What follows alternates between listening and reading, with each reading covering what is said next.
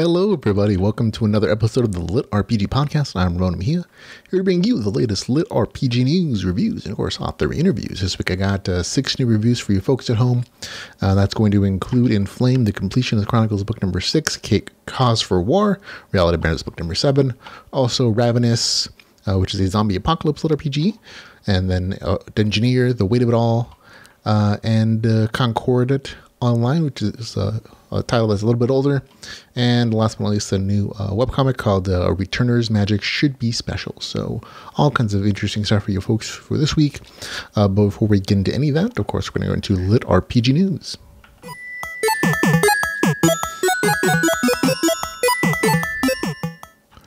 And in the LitRPG news, just have one quick, good, heartfelt a bit of good news. One of the books we're reviewing this week, Inflame by Necrotic, has done amazingly well since it's launched. It's only been a couple days, but the story has already hit the top of the Amazon charts, and literally out of the millions of books that are available on Amazon, this book in particular has hit number 5, which is an amazing accomplishment for Necrotic. His books generally do super well. He's a very rabid fan base, including myself. But this one just did phenomenally well. It'll of course go up and down as sales go on for the weeks, the month, of course. But this is a good accomplishment, and on the podcast we generally try to highlight when good things happen to the people in our genre. So congratulations to Dakota Kraut. Mountain Door Press, of course, is the company he runs. So good job on that. He also actually got number 6 on the audiobook version of this title as well. So not only doing well in the ebook, but also on the audiobook. So go grab either one if you haven't. So congrats, man. Okay, on the stuff that is out now, have had a chance to read it. It is out for you to enjoy, though. That includes the Divine Apostasy book number 4. Lots of folks have been enjoying this one already. It's called The Fourth Secret. On to Shadow Kingdoms book number 2, The Call of the Coven, also out right now, as is the 4th book in the Bone Knight series, the 5th volume in the God Game series, and the 9th book in the Rise to Omniscience series. Also, the novel for book number 2 is out, called Visceral. The Dungeon Crawler Carl book number 3 is out. I've already started it, enjoying it immensely. Also out, though, is Ash Legends of the Nameless World, Progression Gamelet Story. Don't have more to say about that. A new story from David Osplund called The Arbiter, Midgard. Also, the 2nd book in the Beast Realm series by Portal Books. Also, the 2nd book in the Avila Online series called The Power of Word by Amber Lane, who does good progression 4X game-like kind of stuff. So good stuff there. Also, there's this book called The Goblin Summoner by the author who does the we actually reviewed his books last week, Star Commander series, which is a very space LitRPG, RTS stuff. I'll give this one a shot just because the author has shown that they are capable of writing good stories that I enjoy, even if other people don't seem to always cling to them. This one's a deck building LitRPG, so we'll see how that turns out. Also out, though, is the 10th book in the Dragonheart series for fans of Wuxia RPG progression stuff. That's there. Also, Winterborn book number 3 by Stuart Gross, which is his fantasy LitRPG series with the female protagonist. So always interesting stuff there. Also out is They Called Me Mad, and the Apocalypse Fair System of the Apocalypse book number 2, actually, by Macronomicon. Book number 1 in the series had a different character originally, like this giant turtle being attacked by all sides. The author redid the first cover in the series, so you might not recognize it, putting female characters on the cover instead, I think. But I haven't seen a lot of reviews for this one, and I don't think a lot of people know it's actually out. Because the first book had a lot of really positive, amazing reviews. This one I think had 10 so far. And I'm like, oh, that doesn't quite make sense considering how popular the first book is. So if you like the first book, the second book's out. Just letting you know. Also, the Idol System book number 7 is out, and the 2nd book in the Undead series, Necronancy. Justin Miller's World Keeper, the latest book in that series. I want to say this one's book 8 or 9. It's hard to tell because the covers are identical and the author does not, unfortunately, put like volume numbers or book numbers, like book number 5 or 6 or 7 or 8. It's just different title, same series name, and recycling covers. But for fans who of Justin Miller, who've enjoyed his stuff, the latest one is out in the series for you to enjoy. In audiobooks, we have a bunch of good stuff as well, including in Completionist Chronicles book number 6. We're reviewing the ebook version of that. Also, Unbound Deathlord book number 3 is out as an audiobook, as is the Heavenly Throne book number 3, and Dungeon Worlds Reborn Online series by Aurora Weiss is out as an audiobook.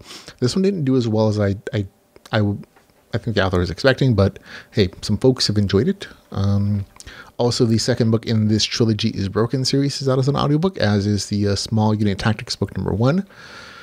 And Alchemy Online Chronicles book number 4 is out as an audiobook, as is the Firebrand series book number 3, which is a side series in the Brooding Gate Online universe. Also Ravenous. We're reviewing the ebook version of this book, but the audiobook is out as well.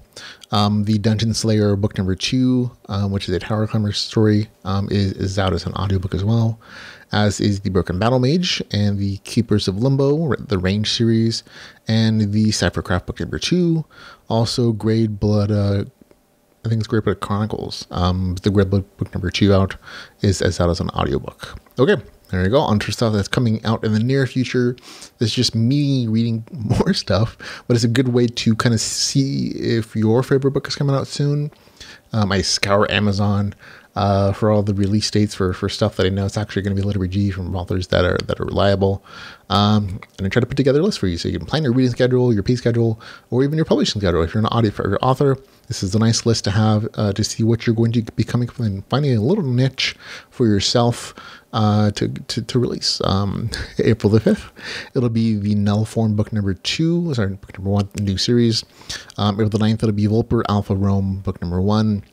April the 12th, it'll be the In the System book number 2. On April the 13th, the Trinity of the High book number 3. April 15th, the Good Guys book number 11, Killing Them Awfully. On April the 20th, the Rogue Merchant book number 5. April the 30th, The Rise of Mankind. This is a new story from Jez Callaho. Sorry, man. But it's a story. T.J. Reynolds' third book in the Guildcore series will be out on April the 30th. May the 1st, it'll be Awaken Online Hellion. On May the 4th, it'll be Towers and Rest book number 2. On May the 4th, the Heavenly Thrones book number 5. May the 4th, it'll be Jeff the Game Master book number 1. May the 10th, the Guns of Kildora, which is the Factory of Gods book number 4. May the 10th, Project Stellar book number 4. May the 11th, Beta Testers book number 6. May the 12th, Underdog book number 6. May the 13th, The Alchemist book number 5. On May the 14th, it'll be The Range book number 2. May the 18th, the second book in He Who Fights with Monsters book number 2. On May the 18th, Discardian book number 7.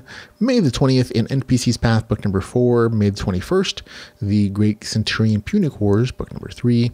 May 24th, The Prince of Power. On May 25th, The Sleepless Ones book number 6. On May 25th, Hexworld Roll, a game of LitRPG adventure by Kevin J. Anderson, if you don't know who that is. He is a very prolific fantasy and science fiction author who's written in the series of Dune, in the Star Wars universe, quite a number of books. I think he has well over 100 titles to his name in various franchises, but also just independent fantasy and sci-fi stuff as well. So this is interesting to see a major author, like a mainstream author, come into the genre. From what I've been told, this is a reworking of something he put together a while ago. So we'll have to see how that's been reworked, how entertaining it is. So we'll give it a shot when it comes out, but that'll be out on May 25th. So look forward to it. On May 31st, it'll be the Dungeon Slayers book number 3, The Dungeon Leader. On June the 7th, it'll be Fantasia book number 1 by Simon Vale, who's a member of the community. A lot of people know from Facebook, the LitRPG book group from Magic Drone Books. He's one of their translators and spokespersons, and he's written a full-on story for you folks to enjoy, and that'll be out on, again, June the 7th. On June 29th, it'll be Primacy Online book number 6. On June 30th, it'll be Tower of Ruin Volume 2. So there you go, all kinds of stuff for you to enjoy in the near future. On to new releases and reviews, though.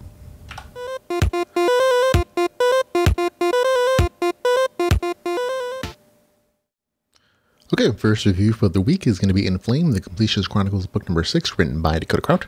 It is 420 pages, $3.99, priced right in that sweet spot. It is available on Kindle Unlimited, and here is the author's description. Invasion and sabotage. Two civilizations doing anything to exist. War crimes are the norm. Joe takes his first step into exile and is promptly unable to breathe. This new zone has a higher concentration of power, magnitudes denser. His first task is to survive, but mere survival is the least of his concerns. The zone he has landed on has been in a state of constant war for thousands of years, a tug-of-war between the elven and dwarven societies. Not choosing a side is the same as declaring both to be your personal enemy. Though he is resistant, Joe reluctantly decides to go with a group that he thinks will help him grow the most, and is instantly plunged into their bitter war. To gain the freedom he desires, Joe needs to turn to the less savory aspects of his class. Engulfed by darkness, Joe can only hope he will be able to snuff out the light. So there we go. This is like a 6-book and a continuing series that I really always enjoyed. And this one is no different. This story is a little bit of a reset for the main character, because he's going to a different zone where he doesn't have any of his friends. He doesn't have any of the allies or groups that we've grown to rely on in the story. And so it's a reset of the main character, becomes a much smaller kind of solo journey in some respects. And it kind of shrinks things down, and I think that's a good thing, because I'm very much in a serial series, and a series that just doesn't really have a particular ending. The story generally gets bigger. You get into town building and nation building and PvP and nation stuff, and it gets really big and epic. Your battles get really out of scale, and it becomes too much sometimes. And a nice little reset like this, where it's the main character kind of starting over again, where he's not the omnipowerfulest person in the zone. He is kind of starting over, not necessarily the levels or anything, but comparatively to other characters, other people in the zone. He feels again like a newbie, feels a little more fragile, and so his gains and his progression feel a little more impactful, and that's definitely what happens here. The main character goes into his zone, he has to choose between these two factions, learn how to survive, just to breathe, and so it's a really nice beginning to set up the vulnerability for the main character. And so the way he learns to grow within this group again really is incorporating kind of the core things of his class specializations. And you get a lot of good RPG progress, and you get a lot of good stuff, and you get a lot of smart, intelligent use of those abilities, where he's, again, not super OP anymore. So you still get good training, crafting, expanding class abilities, good fun faction quests that are interesting, and lots of good puns and jokes the series is known for, and just like a lot of good little arcs that I think any reader in general will enjoy, but especially, the readers of this particular series. So for me, I had a blast with the story. I had a really good time. Kind of going back to a slightly smaller scale story, which I really enjoyed. So for me, it gets a score of 7.8 out of 10. Really thought it was really good. That's Inflame, the Completionist Chronicles, book number 6, with a score of 7.8 out of 10. Big recommend. Okay, next up is going to be Cause for War, Reality Benders, book number 7, written by Igor Antonov. It's a Russian translated LitRPG story. It is 481 pages. It is $6.99. It is not available on Kindle Unlimited. These ones generally aren't at first, and even later they might be, but as of this recording, nope. Here's the author's description of the story. The army of Earth is being sent on its first tour of duty. Its 50,000 proud and valiant troopers are the best of the best, full of hope for brilliant victories and spoils of war that can help Earth's humanities along its development. There's just one problem, though. The Operations Gecko commanders view their human vassals as mere cannon fodder, good only for plugging the holes in the defensive line and shipping out to the Space War's most punishing hotspot, where the chance of survival is practically nil. How should the Kung of Earth behave in this situation? Disobey the Swerzan's orders, draw their hour, and put his home planet under the threat of complete annihilation? Or make a play for the freedom of humanity in a game of his own? So there you go. That really touches, honestly, the tip of the storylines in this novel. Full disclosure, RPC Events copy for review. I did purchase a copy when it became available. This is another slice of life LitRPG story that continues the adventures of Nat and his crew. This is a very much slice of life story. There's not necessarily these big planned out arcs. A lot of the story is really just the main character going on these adventures, and they're very interesting adventures. But they don't always tie together. Like all the little mini arcs of the story don't always necessarily tie back to this like big major arc. And for some people that's an issue. For others like myself, is like, I don't really care. The mini adventures are very entertaining. The main character is entertaining. His progression within the MMO parallel universe game thing that's happening here is always interesting. So I've always enjoyed every single novel. This one I did enjoy as well. I did feel that again there wasn't as much progression in some plot lines that I was expecting or hoping for. Still, there's quite a bit of setup for other events in this series, which I'm sure we're going to be taking care of at some point. The action is still good in this story. Good relationship development. Good banter between characters. But a lot of it really is just setting up situations and setting up storylines that will be resolved in the future. So it's still a very entertaining story. Not one I would probably give to somebody who isn't already a fan. Fans of the series would be like, oh yeah, I'm more than happy to go on another adventure with Nat. This is again very space oriented at this point. So space battles, pew pew, advancement of his class stuff, his psionics, interesting little, again, mini arcs in the story, these mini adventures he goes on, but not a lot of like big plot advancements. So just be aware of that going into it. I'm sure you have a good time. Gets a score of 7.4 out of 10, which is slightly below average good. It's like, oh, this lost a little bit for me, but still on the whole, an enjoyable story. So it's Cause of War, Reality Benders, book number 7, with a score of 7.4 out of 10. Okay, my next up is going to be Ravenous, a zombie apocalypse LitRPG, Necrotic Apocalypse, book number 1, written by David Pietri. It is 529 pages, it is $4.99, and it's available on Kindle Unlimited. And here's the author's description. An unstoppable curse, a dead man displaced from his time. How do you survive the zombie apocalypse when you started it?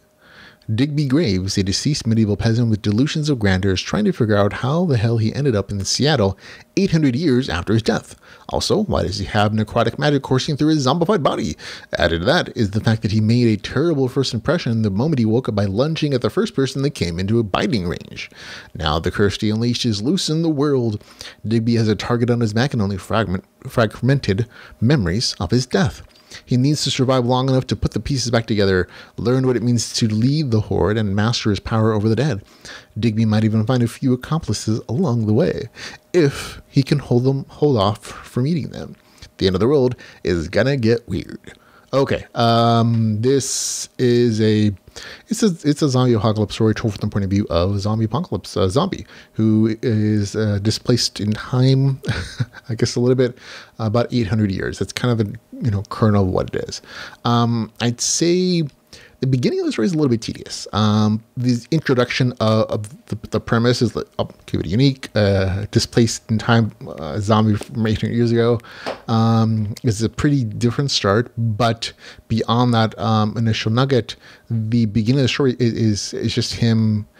Oh, I'm in a different place in time. What's going on here? Oh, look, zombie apocalypse. I'm making zombies.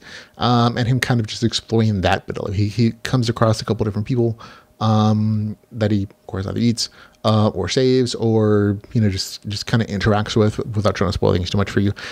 But there's no real purpose to the story in the first, I'd say, quarter-ish. And it's not really until you get a very clear antagonist that's introduced in the story, about that point, about 20-25%, that the story really seems to get going and finding its legs. There's definitely setup of other things happening in the first 20-25%. But again, it felt a little bit tedious for me in that I wasn't really sure what the point of the story was, what the goals for the main character was besides, leaving the city.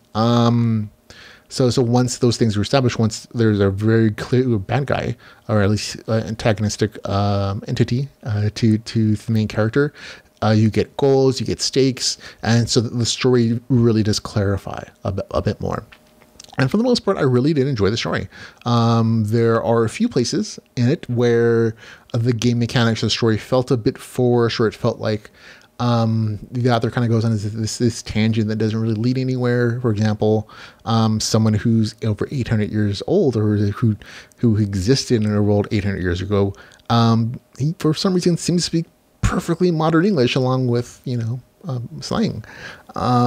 He also, there's a slight fudging of some game mechanics that are established, so the main character can just kind of do cool things, or practicing them once and getting new skills and abilities, which really isn't what's described. I think the undead horse bit in the story was like, oh, that's interesting. It doesn't have a point, and there's just like a callback in the. Other than that, I don't see why it exists in the story, but I get the author's just, oh, look, that's a cool thing to do. Let's play along with that for a second. That's perfectly fine. It's just like, oh, it's just, for me as a reader, it's like, that doesn't go anywhere. And maybe it's something that authors thought, that's a cool thing to have. I'm going to write it in because it's fun, and that's great. For me, those are just tiny drawbacks because they took away from a bit of my enjoyment of the story, and that they didn't make sense. They felt a little forced in for me at times. But for the most part, really decent story. Again, interesting setup for a zombie from another time, essentially coming into the world and accidentally setting off a zombie apocalypse. I've read, anytime I get a monster main character, I expect a little bit of more monstrousness. And that exists to a degree, in that the main character is a zombie. He never wanted to be a zombie, so he doesn't necessarily try to do bad things. He ends up doing them. I think the most monstrous part is that he ends up accidentally eating a couple people. In the beginning, we can't control it, but so the author kind of gives him a free pass in being monstrous, which I understand that you want your characters to be heroic, but as a monster, he has to do these things to survive. But to take away that aspect of choice, it felt like a little bit of crap. I really would have rather appreciated him choosing consciously to do what he needed to do to survive, instead of just it being a default. Oh, he's bad, but it doesn't mean to be bad, and it's the default Ravenous state of the main character to do it, or seeing him explore what he has to do to survive with these zombified monster powers. The main character kind of gets to dip his toe in a couple different zombie classes, instead of developing a clear, powerful path, or even having like alternative like minions who are clearly developing one of those classes to be as powerful as possible. So in that respect, the RPG progression was a little bit mixed. There were some really interesting things. A few class powers are like, oh, that's kind of cool, but it's not really developed as much as I think I would have liked to have seen it. Or maybe the author is just kind of putting some of that development path work, saving for book 2 or 3, whatever the case is. Either way, I was like, oh, that's neat. Probably didn't go as far as I was hoping it would in the smart use of those mechanics necessarily, but still fairly decent. The fights are mostly well done, neat tactics, and a few of them I thought, oh, that was pretty clever. Again, RPG stuff, regular clear rules, undead powers, consistent power games.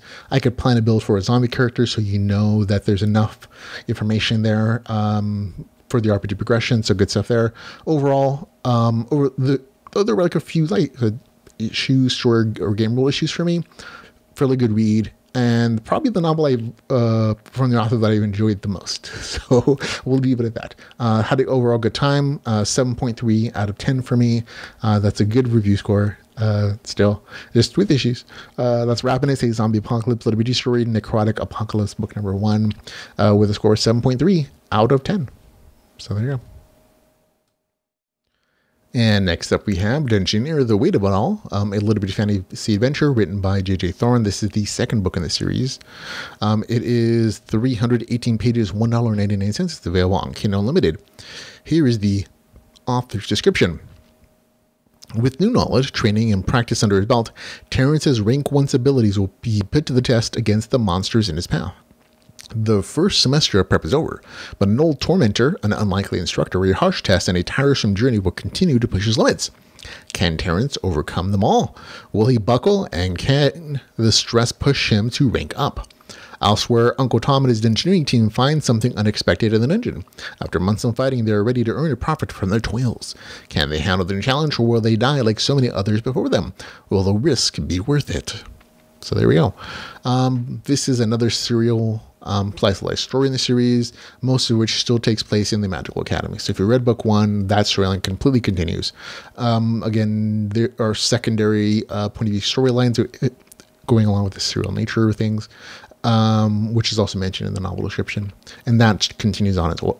I found that to be a little bit distracting this time. I was hoping, again, the story to focus on the characters that I consider the main characters in the series, instead of this like secondary story that kind of seemed to exist just to give you action.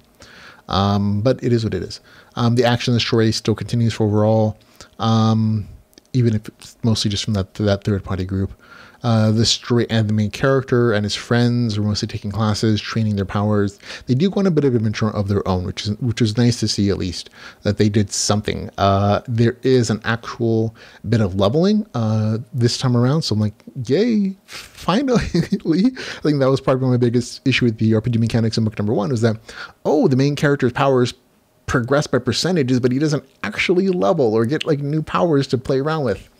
And instead, he's really just, for most of the story, kind of learning about all these Magical Academy things, like knowledge, practicing dungeoning classes, almost doing this cultivation-esque aspect of using magic.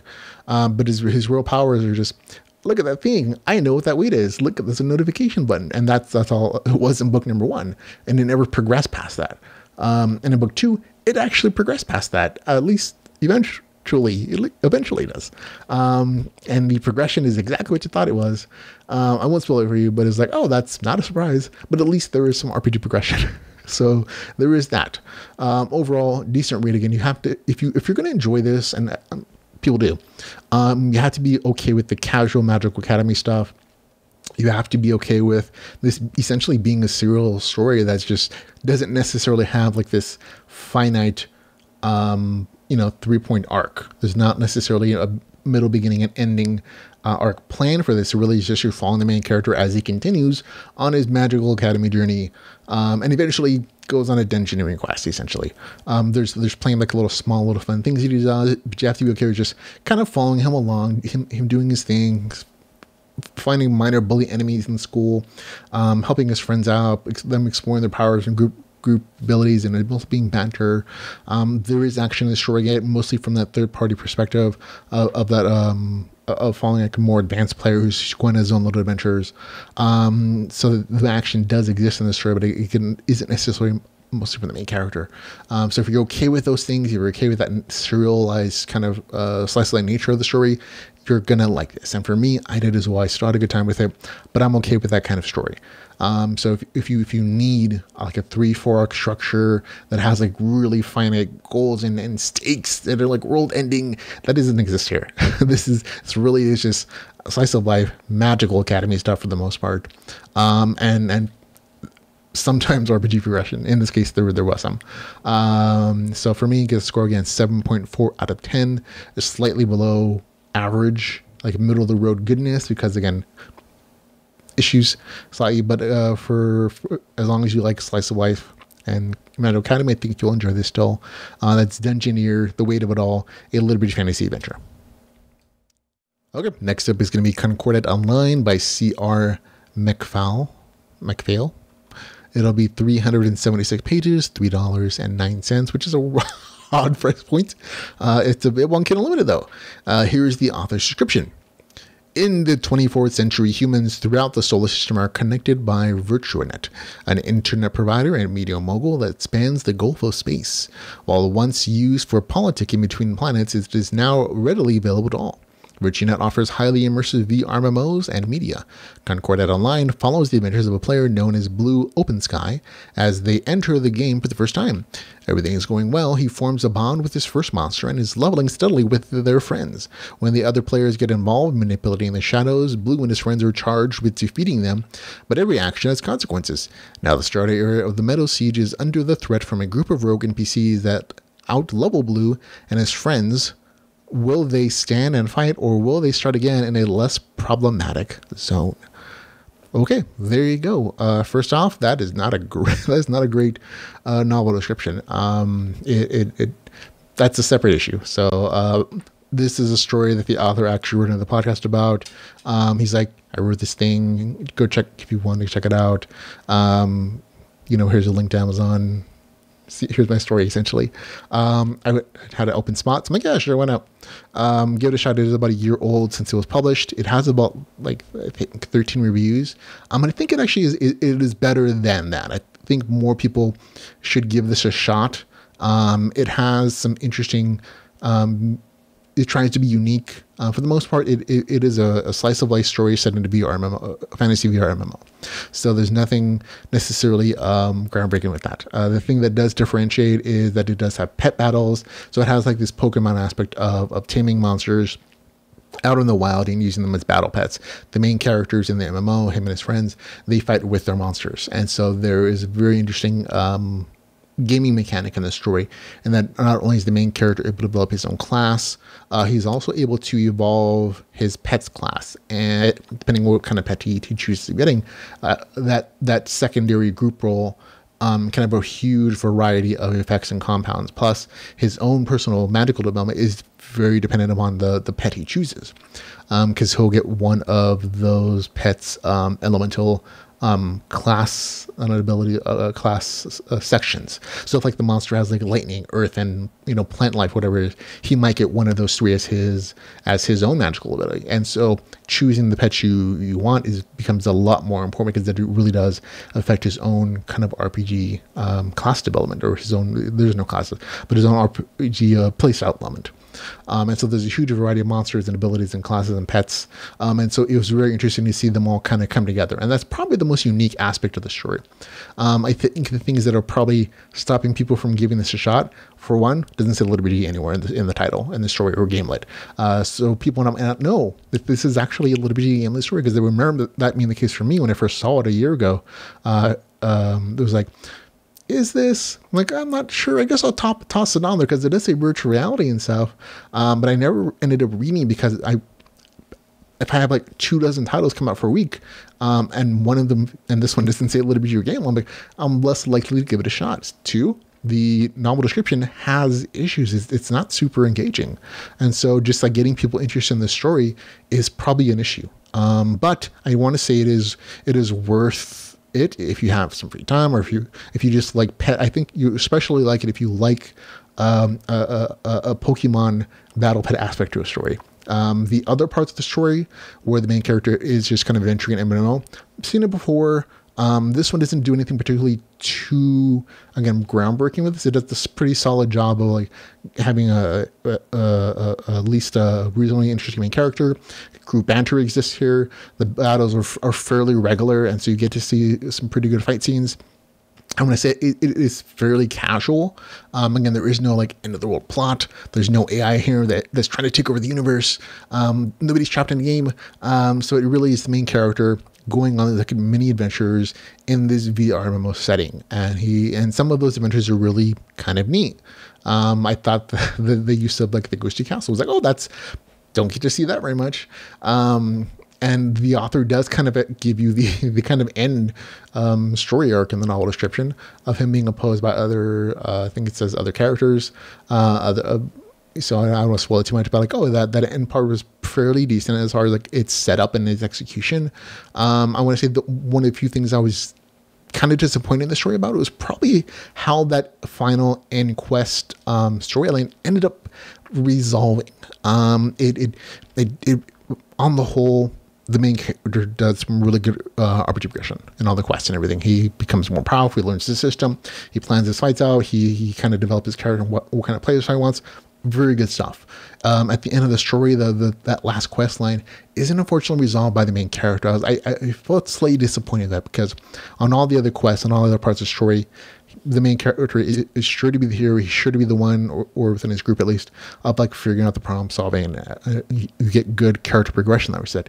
But that very last quest line, which was trying very hard to be epic, it just kind of peters out a little bit. The big final resolution was played out not by the main character, but a third party group kind of intervening. And I kind of get, as far as like a game mechanic perspective coming in, the main character is facing off against enemies who are double his level. And so it should be a big challenge for him. The insertion of a third party to resolve it, though, felt a little, I want to say cheap, or felt like a little disappointing, and the main character just didn't figure something clever out, or didn't use mechanics to overcome those odds, or maybe set up the odds differently. Instead, a third party comes in, does resolve things very nicely, and lets the main character go on for potential other adventures. But that resolution felt a little bit like the author was getting a little bit of a writer fatigue. It's like, okay, this thing's going on pretty long. I'm going to resolve this thing, the end, to a degree. And that's what it kind of felt like. So that's kind of the only slight disappointing thing for me. Other than that, fairly good story. Again, overall, it's a good story with very casual kind of pacing. It was very easy to read. I kind of plowed through this thing almost in 1 or 2 sittings. So the writing style was very easy to progress through. And again, if you like pet raising, if you like a kind of Pokemon-esque aspect to the story, I think this is a pretty good family read. It's family-friendly read anyway. So if you like that stuff, I think you'll enjoy it. I had a good time with it. It gets a 7.4 to 10, which is like just slightly below, like, middle of the road good for me, because again, I had slight issues with the ending, how that final plotline resolved. But other than that, had a good time with it. So I think it does deserve a little more recognition, or at least a little more than 13 reviews. Like I feel like more people will have enjoyed it than that, at least. So this is a good story. I had a good time with it. That score 7.4 to 10 for Concordat Online. Okay, next up we have The Return to Magic Should Be Special. This is a webcomic. It's also a light novel, but I'm reviewing the webcomic version of it. It is 141 chapters. The official English publisher is Tappy Tune. Here is the webcomic description. The world is on the brink of destruction after a devastating 10-year war with the Shadow Labyrinth. Desir Hernan is one of the last skilled magician left standing. But even he is no match for the formidable foe threatening humanity's very existence. Just when he's certain the end has come, he is sent back in time to his early days of studying magic at the prestigious Hebron Academy. With this rare second chance, Desir is determined to save not only himself, but also the friends and comrades he once lost. Armed with the knowledge of what their future holds, can his efforts make a difference, or are they all doomed to relive the same terrible destiny? So there we go. Essentially, this is this has an English mango translation at Tappy Tunes at over 100 chapters there. The fan translations are a little ahead of this at 141 chapters. So just be wherever this is currently, and it'll continue about probably that pacing. This is a regressor story where someone is set back to an earlier point in their life, and where he uses that vast knowledge of the future, or magic at least in this case, to try to change the fate of humanity. And that's kind of the big series plot line. Now, ultimately, that only kind of plays in and out of the story a little bit, as far as like, that the big end of the world kind of storyline popping in. There is a good regressor aspect of the story, where the main character is going on this like slice of life adventure at this magical academy, where he is kind of, he's like, that student's gonna be super powerful. So is that one. This one was my friend, even though they've never met yet or haven't interacted. And he's like, I'm going to help them develop super powerful so that they don't die in the future, essentially. And so there was this aspect of the main character using his foreknowledge of events in the future to help his friends and his potential future comrades become powerful, and getting their trust and helping them to develop so that they have a better chance of like surviving this apocalypse thing that's going to happen in the very far future. I've always said like 20, 30 years, whatever. But along the way, they go on these other adventures. They kind of reveal some of the things that are eventually will cause like that big apocalypse situation.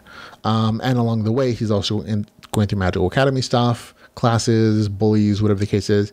And also, I think the webcomic actually uses a really smart mechanic, which I've seen in other stories, of like this artificial quest system where he kind of goes into the artificial dungeons and goes on these adventures where they're recreations of history.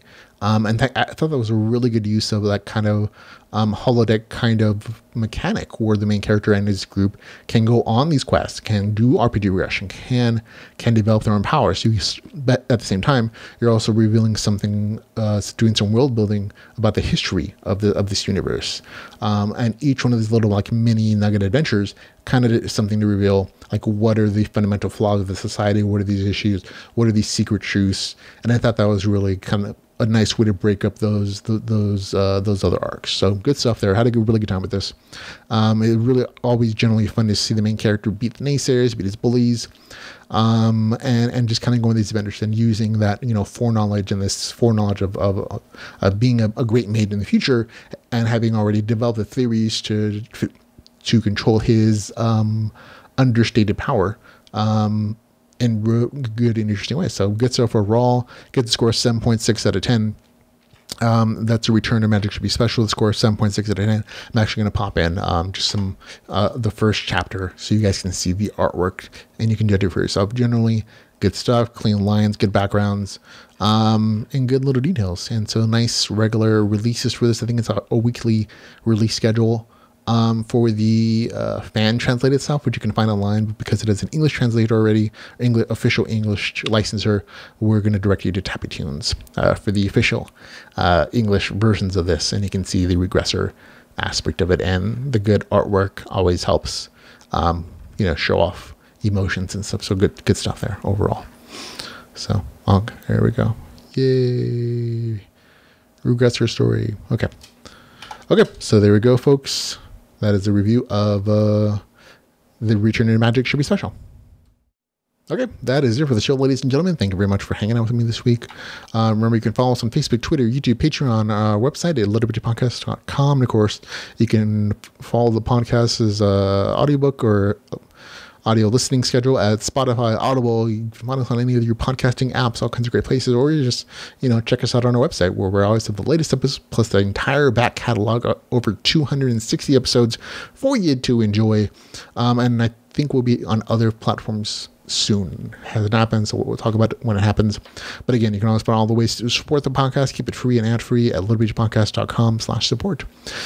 So again, thanks for hanging out with me, and until we can again, remember to go read some LitRPG. Goodbye, everybody.